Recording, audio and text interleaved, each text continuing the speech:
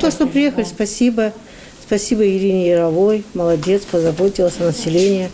Жительница села Кавалерского пришла на прием к хирургу и неврологу в Усть-Большерецкую районную больницу. Врачи дальневосточного центра ФМБА России работают на Камчатке благодаря инициативе вице-спикера Госдумы Ирины Яровой. До приезда сюда медики уже побывали в Усть-Камчатском, Быстринском и Мильковском районах края.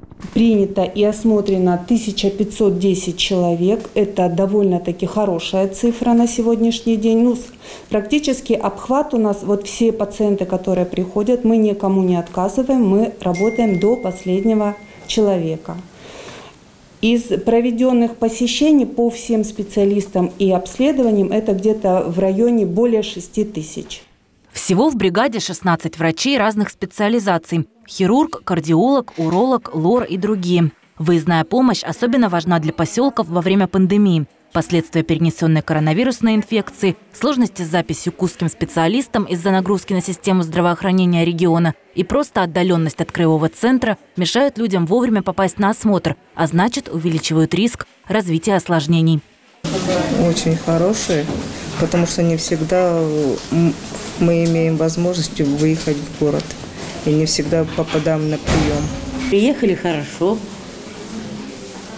А то в город сейчас это ковид, и люди не очень-то туда принимают, так что посмотрят нас здесь. Дело в том, что у нас таких специалистов нет, а они оказались нужны, особенно в нашем возрасте. Так что спасибо большое, кто все это придумал, организовал. С благодарностью к вице-спикеру Госдумы за организацию приезда медиков обратилось и руководство района. Желающих попасть на прием оказалось много. Людей на специальных автобусах доставили в районный центр из других поселков. За вчерашний день у нас было организовано 341 посещение. В основном это были жители села Усть-Большерецка. Второй день сегодня мы организовали доставку у жителей еще 3 наших населенных пунктов – Апачи, Кавалерского и Октябрьского. Слова благодарности отдельно хотелось бы сказать Ирине Анатольевне Яровой, вице-спикеру Государственной Думы, за организацию, за инициативу такого социального замечательного проекта. Ее лично не знаю. Это хорошее дело. Это же надо все организовать, все сделать, все предусмотреть, все продумать. Это не очень-то, нелегко и непросто это все.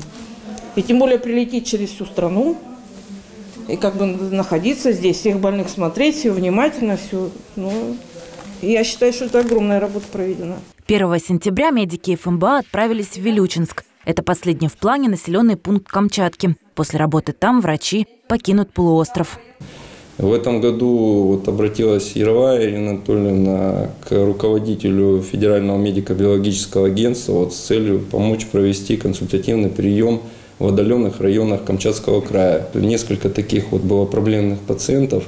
Организовали их, чтобы на осмотр и консультацию в Петропавловск-Камчатске с целью решения об высокотехнологичных операциях. То есть я считаю, ради этих пациентов действительно стоило приехать на Камчатку. Евгения Пылева, Антон Скрипаченко, информационное агентство «Камчатка».